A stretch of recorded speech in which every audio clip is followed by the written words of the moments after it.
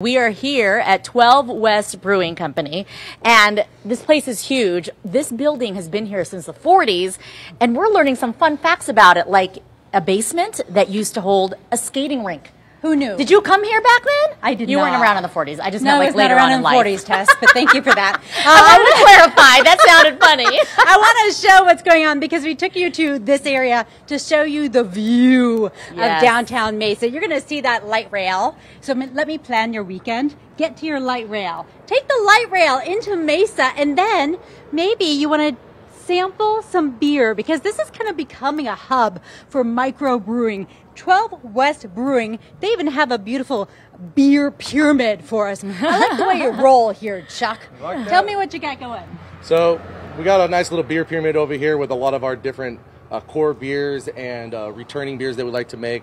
One of our newer one that we made is a Marshawn Lynch inspired beer called I'm Just Beer So I Don't Get Fined. The brewers really have a great time coming up with a lot of the stuff, with that one, to the Knit Ninja Red Ale, the Super Beaker IPA, and the Imaginary Penguin. So they take a lot of our pop culture and childhood things and try to rope it into some cool beer label and beer name, and they never let me name it. As you talk about childhood things, we had to talk about that skate park and the meaning of this building because it's very important to the owner, Brian. The skate park was for when the kids lived here with Brian. It was just like a small little cool skate park, but to be growing up with a skate park in the basement's pretty neat.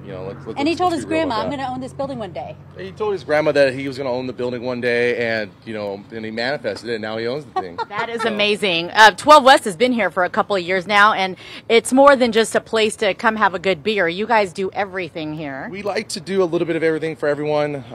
As someone that's worked in the bar industry and restaurant industry for a long time, it's kind of like a mood breaker when you go into a place and you're hoping that they just have something that you just really want. Even anything like I don't know, most people that go to a bar expect to be served vodka or served wine or something like that. So being a mixologist by trade, a lot of the bartenders here, we all kind of came up with some cool ideas, found some cool different ingredients, and we'd like to offer different types of spirits, different types of meads and wines, and non-alcoholic beverages if we can make it. And so we get variety here at 12. Variety, that is the word, And the best view, really, when you're up here on the second level. I feel like this view wraps it up because you've got your beer pyramid and then you're overlooking Main Street Mesa here. Oro Brewing is here too, Desert Eagle. So you can do a little pub crawl. The mayor suggested it. He suggested it. I know you've already saying. done it. We'll just follow Jamie around. But yeah, Chuck, let's set that up. We're going to make that happen. Thank you so much. Thank you so much.